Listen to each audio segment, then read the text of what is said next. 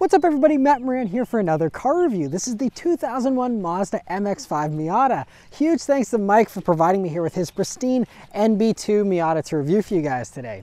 So about the 2001 Miata, well, this was the first year of the NB2 evolution of the second generation NB Miatas, which came out in 1999. And so for 2001 here, it got some really nice improvements, both mechanically, which I'll get into more in a second because it was very controversial at the time, but also as far as the exterior here, obviously the NBs were a little curvier than the originals, but still look really good, just without the flip-up headlights and stuff. But for the NB2 here, you'll see there's some new headlights. They're a little bit larger here, and they have projectors in them, and the front bumper is new. It's a little bit more aggressive here on these versus the original NBs. And I also like how you have like a little bit of a bump here in the middle of the hood, and just the curves of the front end here. It looks friendly and slightly aggressive at the same time, especially back then. It had a lot more of a muscular look than the original NBs, and I think it looks really nice. This one also has this aero kit here, so you can see on the sides of the side skirts how they kind of come out, and it's a little more aggressive. You'll also see here on the sides you have these 16-inch wheels, which were part of an optional suspension package upgrade,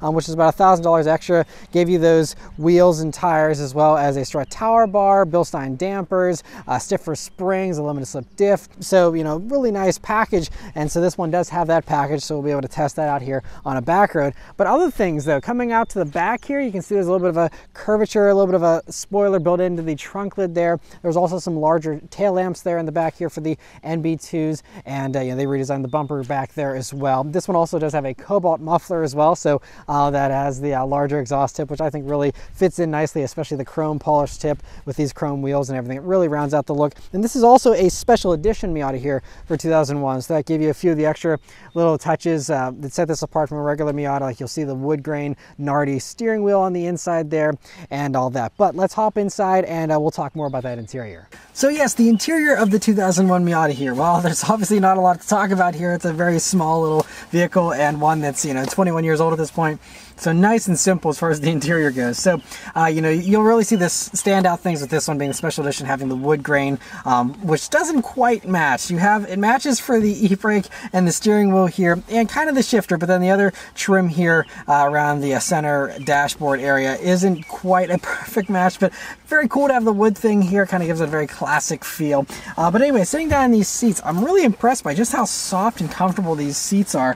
Not a ton of bolstering. I mean, they do have large looking bolsters, but they're very gradually sloped, so they don't really hug you in super well, at least someone who's on the smaller side like myself. But still very comfortable seats, and I really like them nonetheless. And these seats are also a new design for 2001, so they did revise them a little bit to make them better, and so is one unique thing here of the NB2. The steering wheel is also really great, wonderfully simple. It's a Nardi Torino wheel, which is very cool. Has little notches on the back of it to help you hang on a little bit better, because since it's just this glossy wood, it doesn't have the greatest amount of grip, like a leather steering wheel would, but still nice to have nonetheless, and just a very cool look, and still works great. Of course, the gauges also are really nice. So for 2001, one of the new things here was the white faces, and really jazzes them up, I think, a little bit. And just a few simple basic dials here, but it is nice that you have an oil temperature gauge, so great to have that. Pretty easy to read, and although some people didn't like the fact that at night they're backlit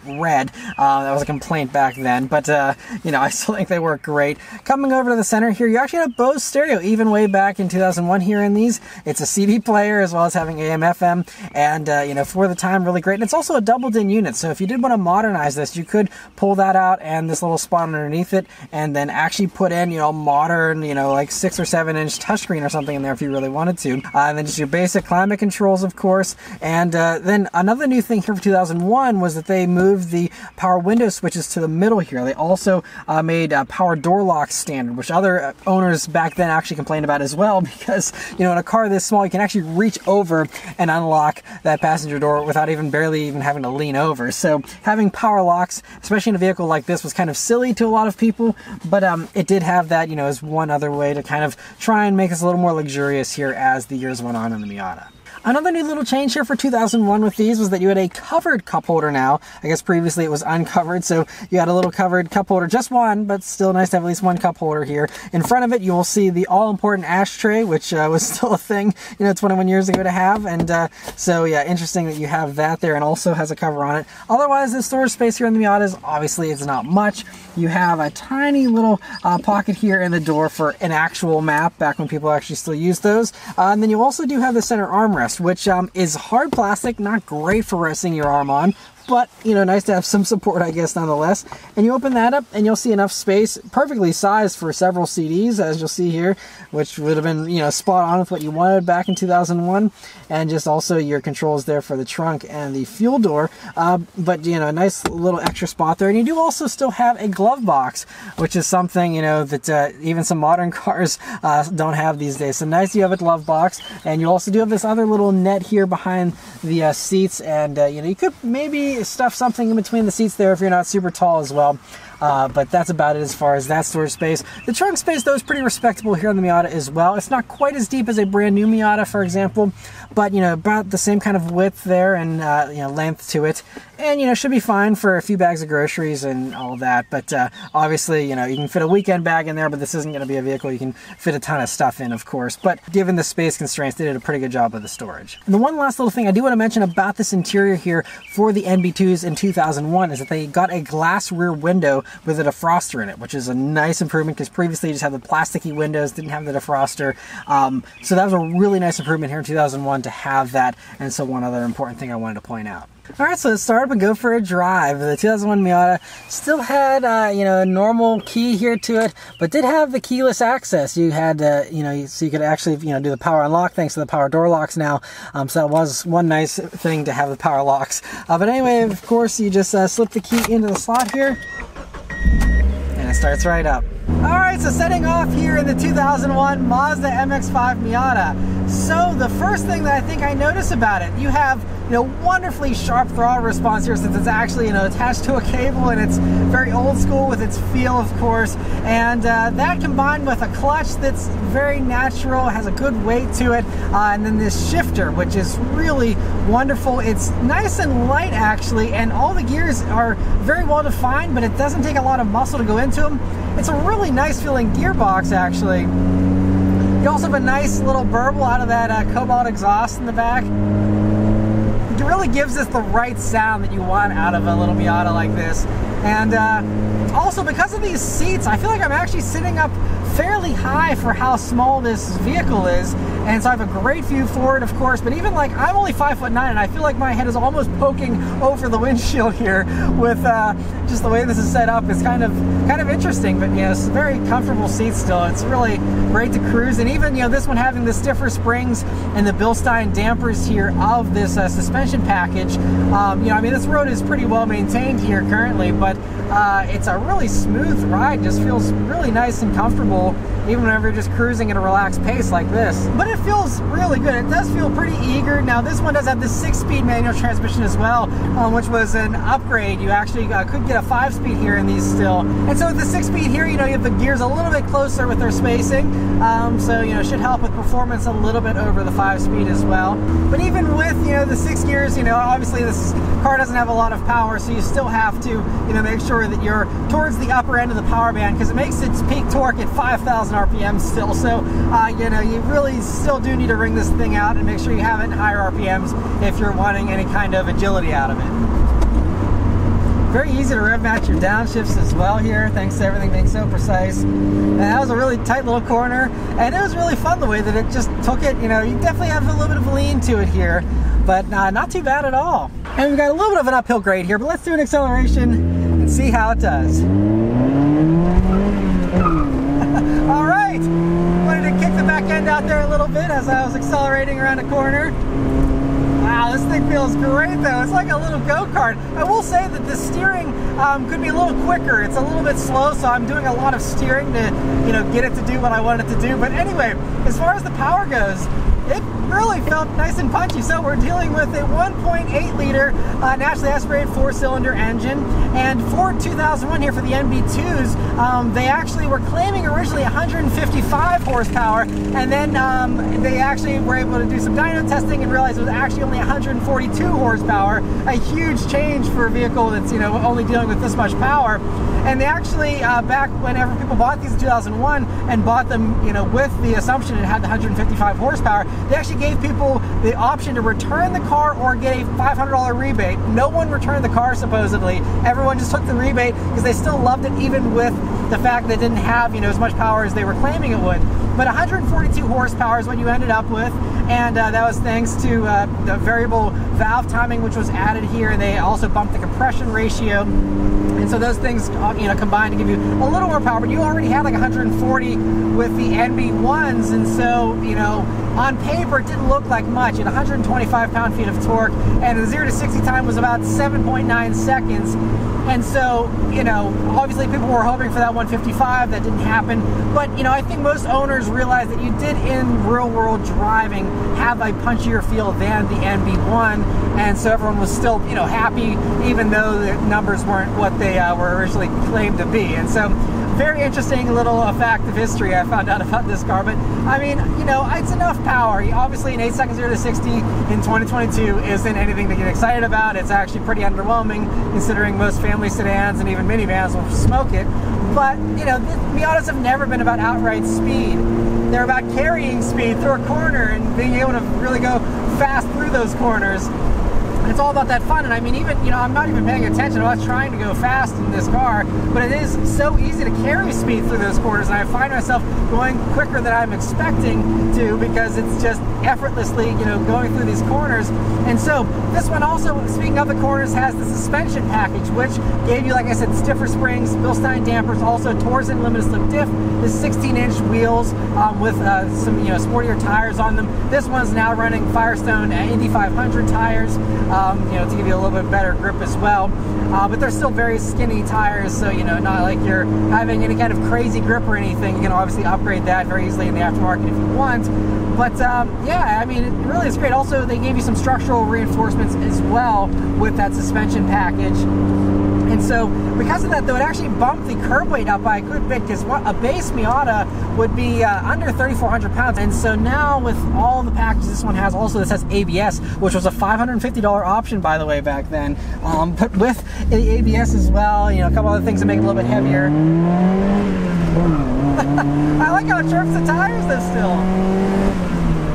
Oh, this thing is a real fun little car to drive. Anyway, you know, so this one, the curb weight is, I think, about 2437, which is remarkably only a couple dozen pounds away from a current NB2 Miata. So it's really impressive with the new one that they actually were able to keep it, you know, so light. And I'll talk more about that in my NB2 review. But you know, I mean, it's just such a light little car, though, that it just still is just so easy to toss around in corners. But with the suspension package, I think it really did help to button things down, because it's been a long time since I've reviewed some of the older Miatas, but this definitely seems to have a little bit more poise than those earlier ones did. And this engine, having the variable valve timing in it, means that, you know, it's obviously not quite as intense as VTEC or something, but it did give you a little bit more rip in those upper RPMs, and feels really nice to rev out this engine. I think it has a little more character than the NC engine had, and I think it has a little more character than even the ND1 Miata, which is a little flat with this power. ND2 has fixed that, and now it's, you know, a fantastically fun motor with way more power. But, you know, back then, I just really think this is kind of a sweet spot in current, you know, Miata generations, with, you know, having the smaller dimensions, the simpler design here before the NCs came in, but still having, you know, the great little motor here in this car, you know, nicely modernize it a little bit, give you a little bit more power. The one other little handling thing I do want to mention, though, getting back to the brakes, in addition to the ABS being an option, they also did improve the actual brake size here for 2001 to cope with the extra power they were anticipating here from this engine. And so the brakes in the front are about 0.6 inches larger for the rotors than what they were before, and in the back they're a full inch larger for the rotors, and so it means that you have a nice little improvement as far as your braking capabilities, in addition to having the ABS, you know, if you do have that option. And they also did, I think they improved the brake master cylinder and a few other little things. They tweaked the brake pads to make them better as well. So there is definitely a nice braking improvement here in the NB2s versus the NB1s as well.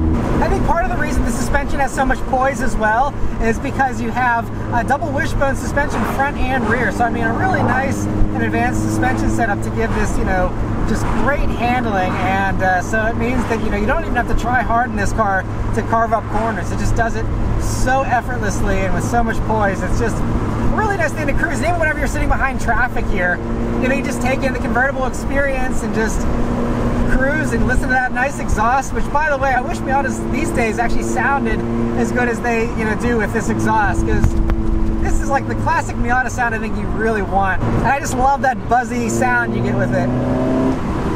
It just sounds like a classic race car or something. Of course, another one of the perks of the Miata is, you know, their nice small dimensions means it is very small feeling in your lane. It's very easy to maneuver, easy to park. All those nice perks of the Miatas, you know, that we've known about for many decades now, but it just is so fun. It just gives you a relaxing and just enjoyable experience here. And you know, that combined with the convertible, you know, taking in the sounds of nature as you're humming along, it just all feels really great to just cruise around, even whenever you're not trying to go fast. I think, you know, most of the time when people talk about Miatas, they talk about the razor sharp handling that's like a go-kart. They talk about, you know, the fact it doesn't have a ton of power, but it's the whole driving a slow car fast thing and that whole fun mentality. But it's also just, I just think it's a great relaxing drive. You know, it's involving and engaging without you having to do 100 miles an hour. It's engaging while still being driven slowly, which is really rare these days.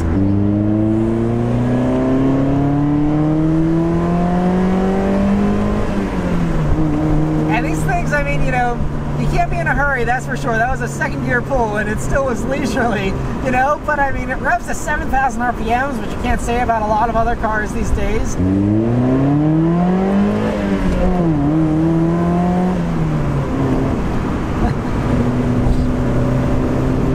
And then it just feels glued to the road too whenever you toss it into a corner. And just, so relaxing, especially out here on these country roads. I mean, this thing just, this is what this car was made to do, and it's just a very zen and just blissful experience. One other thing about the Miatas that is so impressive is just how popular they've been over the years. I mean, whenever this car came out in 2001, they were actually celebrating the sale of over 500,000 of these things, which was crazy. They did the first 250,000 in the first 3 years of selling the Miatas with the NAs. But by the NBs here, 2001, only, you know, a little over 10 years into the production run of Miatas, they already were over 500,000 of these things sold. Talk about a different time when 500,000 people over 10 years would have bought a Miata or any kind of small little sporty car. You know, there were so many more to pick from back then, and Miatas thankfully are one of the last ones standing these days. But you know, this was one of several cars back then you could get like this. But just so impressive just how right they got the Miata with, you know, obviously great fuel economy, great reliability, which you didn't get with all the, you know, British stuff of, you know, the couple decades before that, and you know, even the stuff in its current time period of 2001, a lot of the other stuff wasn't as reliable, wasn't as enjoyable. There were a couple, you know, other standouts, like you had the Toyota MR2 Spider, which I've reviewed many years ago, also a very fun little car. But I think this actually feels a little more fun to me with the engine, and obviously that car is really cool being a mid-engine setup, but just something about the Miata just makes them so likable and so friendly and just so enjoyable. And it's also impressive, you know, that they sold 500,000 of these things by 2001, considering the pricing. So this is really eye-opening for me, and especially for anyone who complains about new car prices these days, because in 2001 these started at just over $21,500, and then this one, as tested the way this has all the options it has on it, this one would have been just under $24,000. And you might think, wow, 21.5 and 24, wish we had those prices these days. But when you account for inflation, a base Miata at that $21,500 price point would equate about $35,000 for a base Miata today. And this one, again, adjusted for inflation, would be about $39,000 to $40,000. Which, I mean, like the NB2 Miata that I have, which has a bunch of options on it and stuff, that one is about $37,000. But Miatas start, you know, like $27,000, so way cheaper than that $35,000 price point that you'd be expecting. Here's that tight corner again. Yeah, this thing does such a good job. Really putting the power down well, but also sliding around on you a little bit if you provoke it. But the limited slip diff, I think, really helps here with the suspension package. But anyway, so I just thought that was really, you know, enlightening that, you know, the new Miata is so impressive that it keeps the same weight, roughly, and it keeps a lower price tag than even 20 years ago, even despite the fact that new car has way more features, way more tech, way more safety equipment, way more power, way more torque, everything. It's almost mind-blowing. I don't know how Mazda is pulling it off these days, but, you know, it just goes to show, you know, these things were really good sellers even whenever they're almost $40,000, and they were considered a great bargain at 35 grand starting back then, and no one complained about it. And these days, everyone complains about everything being too expensive. You know, we have it really good these days, even with the current inflation, at least as far as sports cars go. The fact you can get so many impressive cars for under $30,000 still is really quite impressive.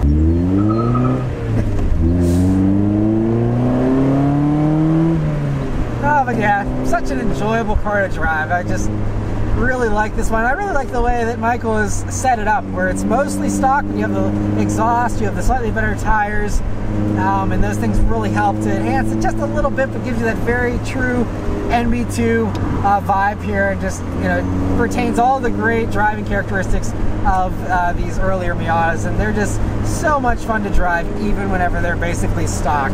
But anyway, that's all of my thoughts here on the NB2 Miata. Be sure to watch my NA Miata review as well as the NC, the ND, ND2. I've done them all, and I'm really happy that I now have checked the box of the final generation Miata that I haven't driven until now. And so now I've driven the NB, and it's definitely one of my favorites of the bunch, I think. I still love the ND2s. The brand new ones I think are fantastic. But if you want to go for an older one, I mean, these, you know, should be at really good value these days, even with the crazy used car prices of 2022 here. You know, should be able to, you know, get one of these for a nice low price, have a ton of fun still for very little money, and it's a really solid enthusiast value, I think, still. But anyway, that's all of my thoughts. Huge thanks to Michael once again for providing me here with his Miata to review for you guys today. Let me know your thoughts on it in the comments below. Thank you guys very much for watching, and I'll see you on the next one. Take care.